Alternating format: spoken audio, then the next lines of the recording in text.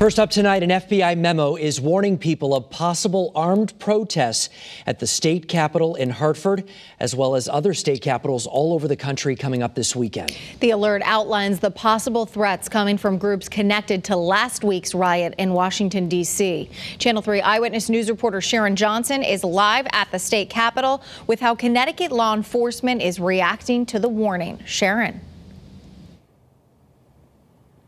Well, Mark and Aaron, there are now barriers surrounding most of the Capitol building out here. Now, this is just a glimpse of how authorities are getting ready for the potential violence this weekend.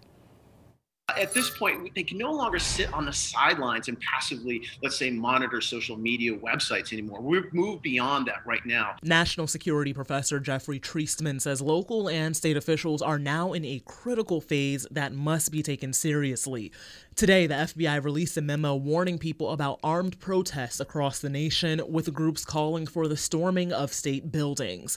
The bulletin says the protests are being planned from this weekend through Inauguration Day. So a lot of these individuals are going to be extremely motivated to essentially build on this momentum that they've had now with that reputed success in their eyes, perhaps, at the Capitol buildings. We have to have a clear deterrent or defense mechanism against these individuals. Governor Lamont says the state is working with federal authorities and various sources to identify any potential threats. We'll be ready, but I have a high degree of confidence that Connecticut's going to stay peaceful.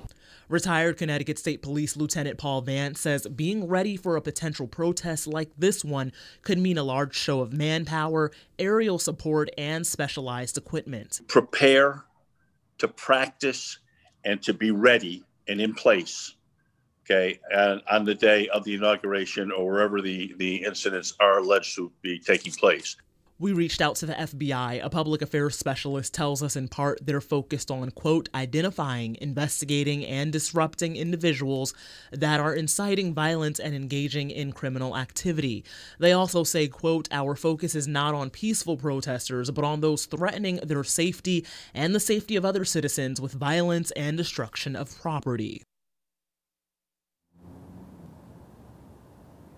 And we expect to learn more information from the Capitol Police this week. And the governor's chief of staff says that he is ready to call in the National Guard at any point for any emergency situation. Live at the Capitol building tonight, Sharon Johnson, Channel 3 Eyewitness News.